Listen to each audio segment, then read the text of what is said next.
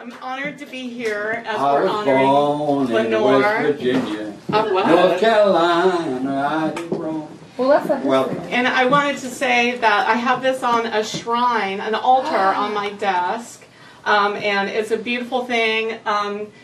Congratulations to you guys, and I've been feeling the love for this book, I think especially from Kat. And it's when a publisher publishes a book really lovingly, the readers can feel it. And I like to think that Lenore, who's sitting right here at the Berkeley Tribal Stomp, there is Wavy Gravy, there she is. Oh, okay. I like to think that she can feel the love. So anyway, I didn't bring it with me because it's on my altar and it's not going anywhere. And so, as you heard, Ruth Weiss hooked me up with Lenore because she convinced her that I was legit, or maybe semi-legit. And a funny thing happened when I was interviewing the writers and the women poets for Women of the Beat Generation. Everybody wanted to talk about Lenore. Diane DePrima wanted to talk about Lenore. Janine Palmy Vega, and so I got so many anecdotes about Lenore that I do want to read a little bit, and also my precious interview with her. And when you were talking before about the magical quality, I actually called Lenore the word alchemist. Indeed, there's a magical quality and genius to her. So there's one of the little tidbits from DDP, Diane DePrima. I remember being met at the airport by the most downtrodden pickup truck I'd ever seen, driven by Lenore Kandel, whilst a digger moppet, age about 2, stood beside her in the cab, naked from the waist down and chewing on a hot dog, horrific to my macrobiotic mind at the time. Miscellaneous mutts, mostly canine, shared the back of the truck with us as we drove into town. My infant refused to stop screaming.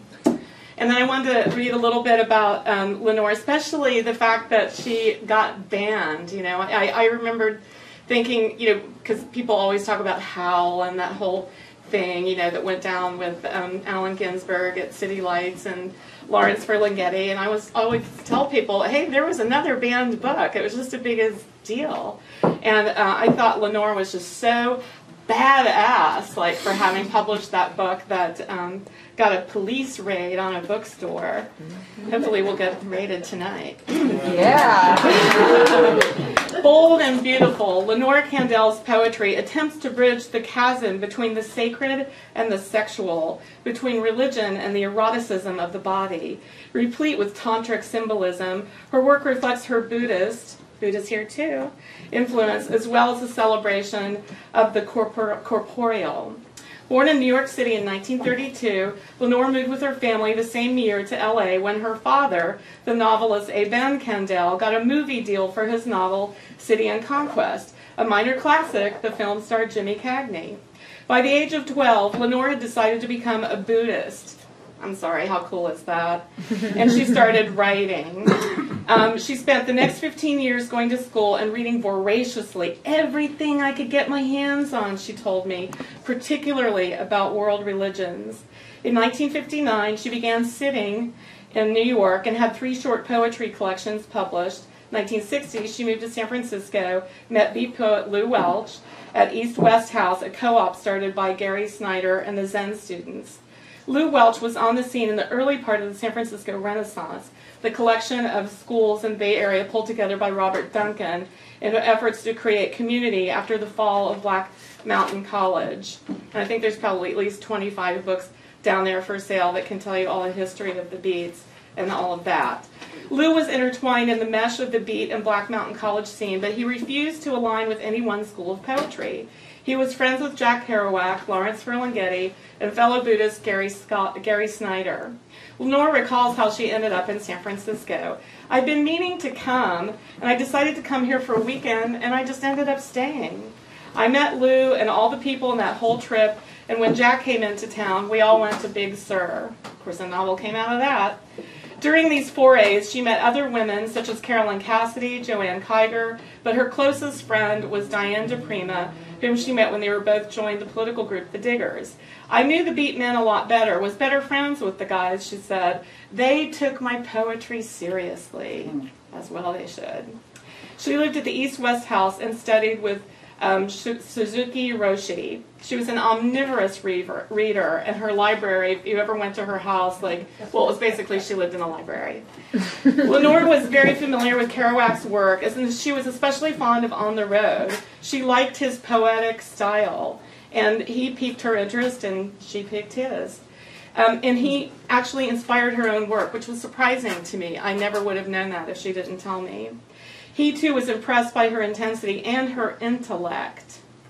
And, of course, he called her the Mae West big beauty with purple eyes and a Zen student. And she knows everything.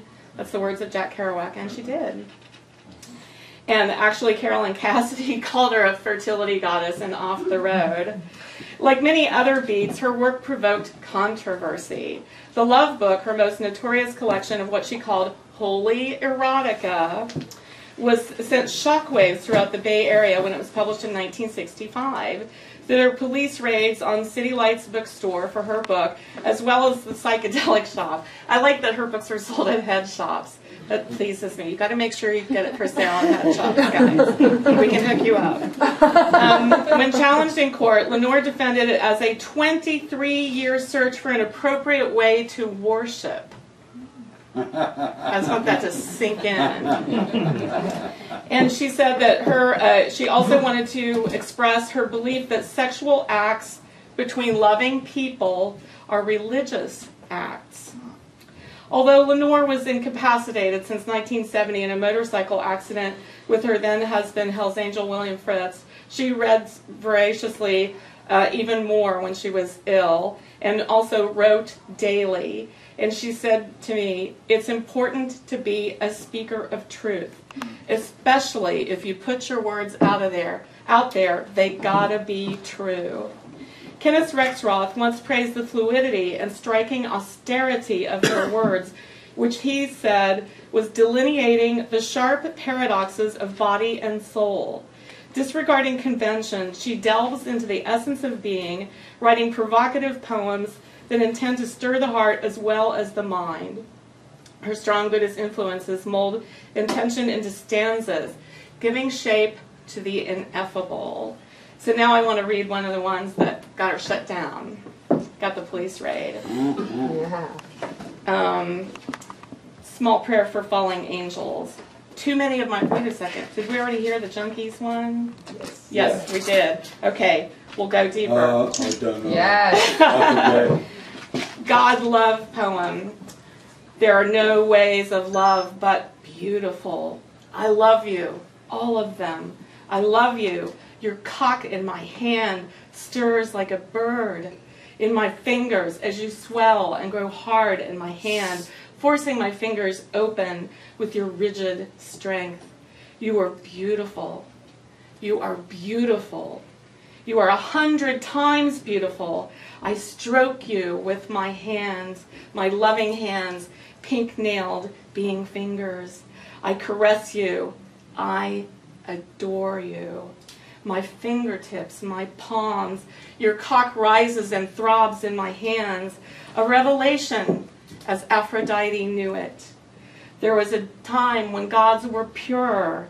I can recall nights among the honeysuckle, our juices sweeter than honey. There was the temple, and the god entered. I am naked against you, and I put my mouth on you slowly. I'm longing to kiss you, and my tongue makes worship to you. You are beautiful. Your body moves to me, flesh to flesh, skin sliding over golden skin, as mine to yours, my mouth, my tongue, my hands, my belly, my legs, against your mouth, your love, sliding, unbearably. Your face above me is the face of all gods and beautiful demons. Your eyes. Love touches love. The temple and the God are one. Thank you, Lenore.